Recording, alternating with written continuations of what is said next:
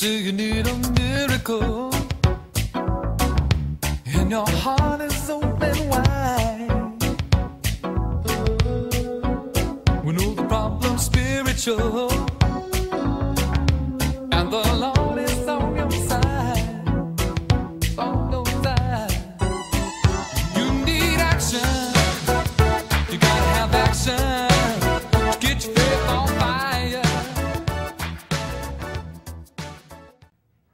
Hi, welcome to Game Changer. I'm your co-host, Kurt Pickering, and my co-host here, Michelle Harris.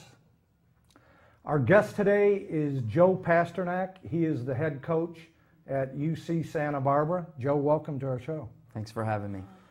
Tell us a little bit about yourself, where you grew up, and what influenced you to fall in love with the game. Well, I grew up in New Orleans, Louisiana, and always loved the game of basketball. My size, didn't think I would ever be an NBA player, so I wanted to be a college basketball coach, and that was my lifelong dream.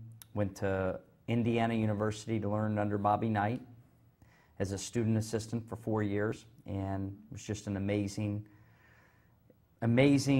experience. You know, I say it was the best 3-credit class I took at Indiana University, but that really gave me my background on learning the game of basketball. Wow. Can I ask you a question, Joe? What player influenced you when you were in your youth? Growing up in New Orleans, I was an LSU basketball fan, and a guy by the name of Chris Jackson, he changed his name to Mahmoud Abdul Rauf, and one game when I was young, I think I was in the 6th grade, he had his SEC debut against Florida, and he scored 53 points, and it was unbelievable. And from that point on, I just always watched him, and I don't know if I've seen a player since then able to score at such ease that Chris Jackson did. So that ignited some passion in you. Absolutely. How old is he? Because he's still playing the game. You know, I don't know his age, but he's probably 50. Wow. Yeah, he's playing in the 3-on-3 league, Right. the big three, I think they call it. And I know he spent some time in China. You know, he made some good money after his NBA days. Right, right. But he was just such a fascinating player to watch. Well, you mentioned IU, and if you talk about IU basketball, you got to talk about Bobby Knight. Tell us a story or two or three about Coach Knight. You know, every day was such an amazing experience for me at Indiana. I had note cards, and I would take notes on every day in practice, what he taught. And he's just such an amazing elite teacher, master teacher. And it was such an amazing experience every single day, learning how to prepare for a game, how to watch video, how to prepare your team on the court, but also in the video room, how to build an offense. His teaching, part-whole method teaching was so amazing, and you know, philosophically, just understanding how he motivated each player differently was just such an amazing experience for me. Who were some of the players? You were there 95 to 99? Yes. Who were some of the players there? Luke Recker, A.J. Guyton, Andre Patterson, Jason Collier, guys like that. Yeah, yeah. So what did you take from? I know you've broke down how he taught the game. What's the most important thing you learned from those 4 years there? You know, I think just how to be successful in life. Discipline, loyalty, a work ethic, that's ingrained. It's the culture of Coach Knight's system. And whether you're the manager, the trainer, the assistant coach, or any of the players, I think if you leave that program after 4 years, those are the 3 qualities you learn on how to be successful in life. And go ahead. I was going to say, so you got some leadership skills from that. Absolutely. I mean, when you talk about him as one of the greatest leaders of all time, you know, I think he definitely embodies all of those characteristics. There's another guy that's significant in basketball today from IU, Mark Cuban. Yes. No, Mark Cuban, I think he went to IU and he invented a TV that you can watch games on. Yeah, HD. HD. Well, and the story goes, he was so addicted to IU basketball, he moved to Dallas. He was a bartender, and he wanted to keep up on the games, and so he went to Radio Shack, bought all these different components, and he was able to get the radio broadcast from Bloomington down to Dallas. Right. He created that business and sold it for over $2 billion. Amazing. So that's an IU grad there. Yeah. Then you moved on from IU to Berkeley. Tell us a little bit about your experience there. Very fortunate. Ben Braun hired me at the age of 22. It was my first job. Moving from Bloomington to Berkeley, it's quite a different place, but I was very fortunate. Ben Braun gave me a lot of responsibility at a young age and promoted me at 24, 2 years later, to be an assistant coach in the Pac-12. Recruiting in the Pac-12 at that age was amazing experience to learn how to recruit the state of California, building relationships. I was very fortunate to have that opportunity at such a young age. And how about some of the player names there? Coached and recruited Leon Poe, who then played for the Boston Celtics, Ryan Anderson, who's on the Houston Rockets, Jamal Sampson. We had some really good players at the time, even Shante Leggins, who is now the head coach of Eastern Washington from Dos Pueblos here. Wow. All right. Well, how exciting your journey has been so far. Can I ask you a personal question about how you were affected by Hurricane Katrina? Well, my parents lost their house in Katrina. They had a house in New Orleans, and it flooded, so they had to move from that house. And then I took over the head coaching job after Cal at University of New Orleans 1 year later after Katrina.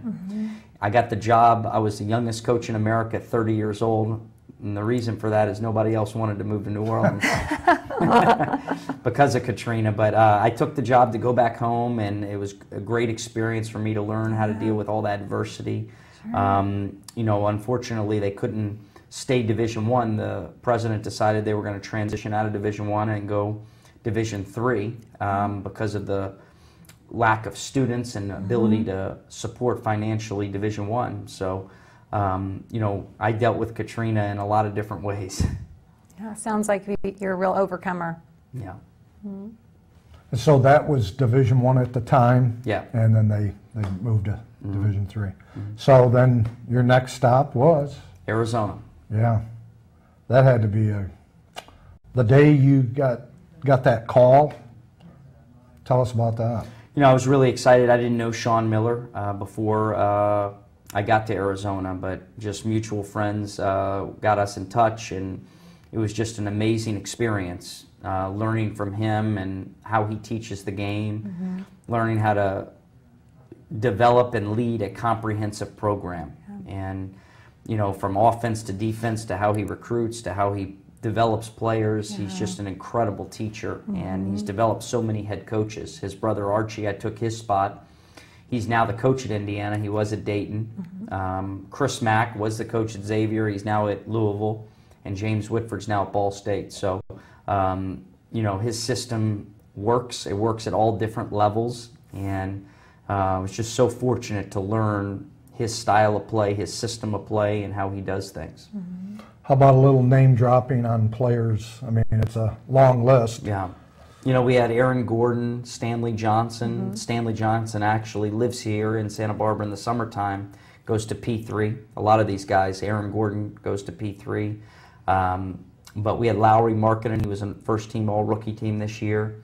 So we had a ton of players. T.J. McConnell, who started at point guard for the Philadelphia 76ers, Solomon Hill. Yeah. So. List goes on and on. And in the Pac-10, so... Do they call it 10 or 12 now? 12 now. Pac-12, yeah. It's a pretty competitive conference, right? Yeah, it's amazing. UCLA, I mean, Arizona State now is very good. Stanford, Cal, USC. It's a really tough league. Wow. All right. Yeah. Then you, in March 2017, you accepted a position right here in our paradise. Tell us about that. It is paradise. You know, it's funny, I read Twitter, and when I got the job, someone tweeted out, Joe Pasternack won the lottery of who gets to live in Santa Barbara. And I agree, wholeheartedly. I mean, this is such an amazing place. It is paradise for me and my family. We love it here. And I was just very fortunate to get this job. Well, and it spells stability because you're the third coach in 34 years. So that says a lot about the program, that the sustainability, and coaches don't want to leave. I mean, yeah, no, I mean, what Coach Pym did and Coach Williams, it's amazing the amount of years they each were head coaches here. That doesn't happen in many places. And, you know, that's, you know, to their credit, the success they've had, and probably also to Santa Barbara's credit of how beautiful it is. Nobody wants to leave. Yeah. Yes, paradise it is. So in 2017-18, you had a record of 23-9, and that tied the NCAA record for the best improvement. Is that right? Yeah, biggest turnaround in NCAA history. Yeah. Wow. And what do you give tribute to that? You know, we were fortunate when we took over that we had a couple guys that were ineligible the year before that became eligible. We also had 2 graduate transfers that we signed late. Our starting point guard, Marcus Jackson, starting forward, Leland King. Leland King became an all-conference player, first-team all-league, led the conference in rebounding. He was terrific. And then Max Heidegger was a freshman the year before, became a sophomore, and he ended up breaking the record, most threes in the history of the school, averaged 19 a game. So, you know, credit to the players. Gabe Vincent was coming off an ACL injury the year before, and he was healthy this year. So we were very fortunate that kind of lightning in a bottle, everything came together. And with the graduate players, what do you get? What's kind of special when you get a player, even though it's a 1-year experience? Yeah. What do you get from? You know, what they have is experience and age. You know, I think as a coach, you want to get old and stay old. And the experience they have, they've gone through college so long that this is it for them. Yeah. They're very self-motivated. It's the last chance they have, and that's really helped. Yeah. Can I ask a question on what are your thoughts on the one and done rule in college basketball? You know, I think it definitely needs to go. I think when you look at the best players in college, but in the NBA. And hey, Joe, maybe explain to the viewers what the one and done is. NBA players, you have to go to college for 1 year before you can go to the NBA. And, you know, I always refer to it as, well, who are the best players maybe in the history of the NBA? LeBron James didn't go to college. Kevin Garnett didn't go to college. I mean, those are just 2 right there. Kobe Bryant didn't go to college. So 3 of the best players in the history of the game didn't go to college. So to make these guys go to college, they don't want to be there. They don't care about the academics. When school ends, when their basketball season ends in March, they don't want to finish school. So they're just there biding their time. And, you know, I think for a select few that can go straight to the NBA, that's what's best for them. I think it's in the next 2-3 years, I think we're probably going to see a change. Yeah. Do you agree? Or no, absolutely. I think it'll happen in the next 2 years. Yeah.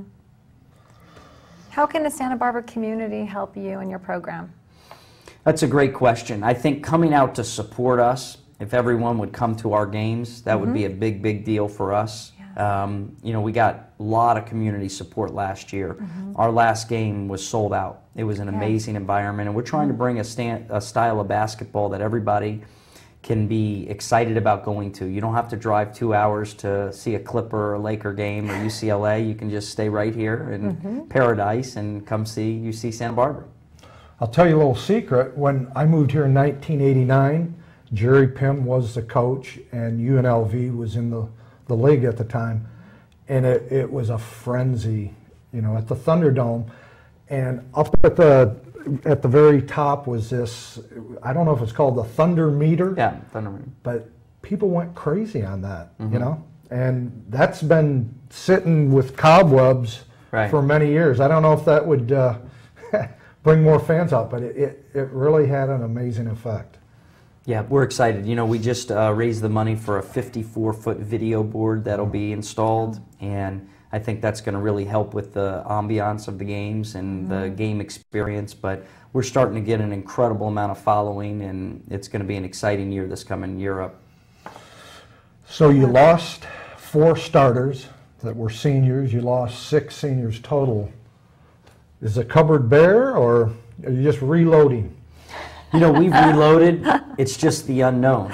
Really don't know kind of what to expect. But we have some really good players coming in. Really excited.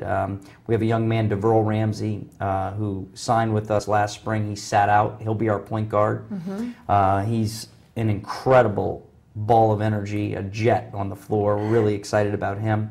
Max Heidegger is back, so he's maybe the preseason player of the year in the Big West. And then we have Ja'Cory McLaughlin from Oregon State, started in the Pac-12, averaged 10.5 a game. He'll be eligible to play this year. And a graduate transfer, Armand Davis from Alabama, who can play right away. So we have some really exciting talent coming in. And we just hopefully the pieces will fit together like they did this past year. And tell us a little bit about your schedule.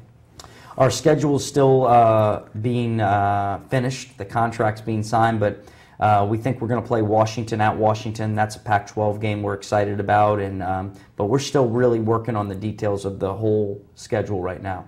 Okay. And the conference, do you think it will be the Big West much stronger, about the same? You know, I think the Big West will be much stronger this year. There were a lot of young teams, a lot of players back, and the Big West is a great league as far as coaches, really talented coaches, great coaches. And the players are very talented as well. I was very surprised by that in my first year. Looking at the history of the Gauchos, when you recruit, what comes into play? What do you try to sell them on? Well, there's so many things. I think first off, the beauty of Santa Barbara. You know, being able to wake up every day and have an ocean surrounding your university is amazing. The #8 public university academically in America. Parents, you know, really love that part of it. And, you know, you can't play basketball forever, we tell them. Yeah. You know, this isn't a 4-year decision, it's a 50-year decision. So having a degree from our university, you're set for the rest of your life. But also we have a lot of other basketball you know, pieces that I feel are really big. Having P3 in our backyard with all the NBA players, our players actually utilize P3. That's a big part of what we do. Having that along with our schedule, being able to play big non-conference teams, that's big. And you know, the Thunderdome, it's a great arena, and it's had so much history and tradition. But you know, we have so much to sell at UC Santa Barbara, and that's, you know, for me, a big reason why I chose to come here, and I'm fortunate to have gotten the job. Would you say that you're living your dream right now? Absolutely, every day. When you know, I read in a book one day, Harvey Mackay wrote this: there's no difference between your job and your profession. You never work a day in your life. And I love what I do. I don't feel like I'm ever working. Yeah. If you could say, what would be 3 qualities that you have that drove you to where you are today, living your dream? You know, it's a great question. I tell my son all the time, he's 11 years old, the qualities to be successful. I would say you need an incredible motor, relentless motor, and be able to persevere and persist through any type of adversity. You know, self-discipline, self-motivated, but those would be the qualities I feel like that you really need to be successful. This is on my mind, so I got to talk about it because you're from New Orleans. Your favorite player, Chris Jackson. Mine, Pistol Pete Maravich. So tell me what back there in the Big Easy. Yeah. You know, tell me what you know about the old days of New Orleans Jazz and Pistol Pete. That was way before my time, but gosh, Pistol Pete, you know, he's probably one of the greatest point guards ever. His passing, his ball handling drills are still today. You know, kids today are still using all his drills and what he did, and what an incredible career he had. Well, I would just say there's a connection, New Orleans to Santa Barbara, because the owner of the Jazz was Sam Battistone. Okay. And they started the Sambo's restaurants. Okay. And so Sam was the owner. He hired Bill Burka, the longtime Laker guru, as his general manager, Elgin Baylor was the head coach. They made the trade for Pistol Pete from the Hawks, and unfortunately the team did move on to Utah. Right. But yeah, that's Santa Barbara has a connection with the New Orleans Jazz and the Pistol. Wow. So tell us a little bit about your family. My wife, Lindsay, I met her when I was at Cal. Her brother is Roxy Bernstein, who's on ESPN College Basketball, Pac-12 Network. So she comes from a sports family, which is great. She understands. And then I have a daughter, Lily, who's 7 years old, and son, Joe, who's 11. And my son's obsessed with basketball. He comes to all the games, is the ball boy. And my daughter, Lily, is 7. She loves gymnastics. She doesn't know if we've won or lost a game, so it's nice. She's the only one that doesn't know if we've won or lost. She hugs me no matter what after the game. How has the game changed? It's from, you know, you're 41 years old. Yeah. How has this game changed? And maybe let's differentiate college and pro. Yeah. You know, from a college standpoint, when I was 22 years old, 19 years ago at Indiana University with Bobby Knight, there were very few ball screens being utilized, pick and rolls, in college. And I would say that would be the biggest difference in college basketball today. It's turned into a pick and roll game from the NBA. And it's amazing if you watched film or video of games back in 1999 to now, you'd see much more off-ball screening, and now it's just strictly the pick and roll ball screens. Yeah. And what separates the great players from the good and the average? And we can talk at the high school level, college. You know, being able to coach at Arizona and coach these NBA lottery picks, I coached 4, they all have one thing in common. They love the game. They're in the gym relentlessly. You have to pull them out of the gym. I remember we had a young man, Aaron Gordon. He was a number 4 pick in the NBA draft. And he was a freshman, and we were getting ready to play San Diego State, and Coach Miller called me after practice. He's like, Aaron just doesn't look fresh. What's going on? So I brought Aaron into my office, and I said, you know, we practice, you know, 3 days a week, then we have a day off, and like, you should be well rested. What do you do at nighttime? Are you not going to bed? Are you up all night partying, or what's up? He goes, no, Coach, every night I'm working out. I put a sled on my back, and I have my friend hold it while I dribble, and you know, Lowry Markkanen was the same way. The lottery pick of the Chicago Bulls, all rookie team. You know, he's in the gym all night long after practice. And these guys just love the game and are in there constantly getting better. Determined. Determined. And I would say, you know, that would be separating the good from the great. Besides yourself, who would you say are 5 of the top coaches at the college level right now, and what's unique about them? You know, I think Sean Miller, just because I know him so well and I've worked with him, you know, he's the complete package. His winning percentage is unbelievable. What he did at Arizona, he took over, they had no players, and, you know, he just has built Arizona back to being a top 10 program in the country. I'd say Bill Self. I think Bill Self from Kansas is definitely a top 5 coach in the country. He's the total package, just like Sean Miller. Recruiter, great defensive coach, great offensive coach. What he's done as far as Big 12 titles is unprecedented. It'll never happen again. So I think he's got to be up there in the top, you know, 2. Obviously, Coach K, what he does year in, year out, what he's done over 25, 30 years is incredible. And, you know, he's changed with the times. He's now getting all the one-and-dones and proven he can win with those and all the national championships. So, you know, I think those 3 are some of the best in the country. And then I think if you go to the East Coast, Jim Boeheim, you know, year in and year out, you can say what you want, but gosh, it's amazing what he's done with the 2-3 zone. And he's copied all across the country, whether it's high school or college. You know, I think he'll go down in history as creating the best 2-3 zone in the history of the game. So I think you'd have to say Jim Boeheim, and then, you know, Jay Wright. I mean, Oh, yeah. he's won multiple national championships over the past 5 years, and, you know, what he's done in Villanova is incredible. Yeah. I saw 3 of your games this past year, and the first thing that stood out, and I can honestly say from start to finish, was energy. Your team brought so much energy. Of course, they were following their mentor because you were up and down that sideline too. And I loved seeing that, you know.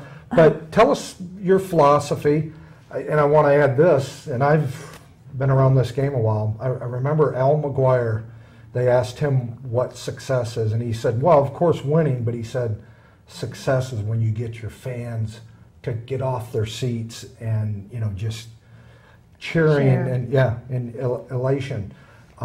And that's the energy I saw your team bring this past year. But tell us a little bit about your philosophy. You know, I can't be Bobby Knight or Sean Miller. I can only be myself. And I really believe a team reflects the personality of the head coach.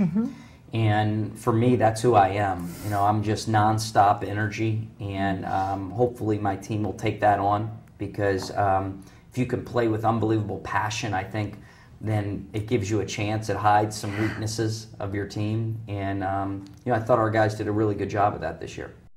All right. Michelle, you're the life coach. You want to ask any questions? Well, I've been trying to throw a few in. Well, you know, it's just been so exciting and a pleasure just to get to know you and learn myself more about basketball, but your passion exudes. Just you telling your story and how you ended up here in your dream life with your determination and your tenacity is a great influence and can inspire this community, our community of Santa Barbara, to get these people out there supporting your team and your program. It's exciting to have you here, and we're so thankful that you came. Thank you for having me. Yeah. And we'll be running this show often. So when is the season opener, or roughly? I know you're still Middle of finalizing. November. Middle of November.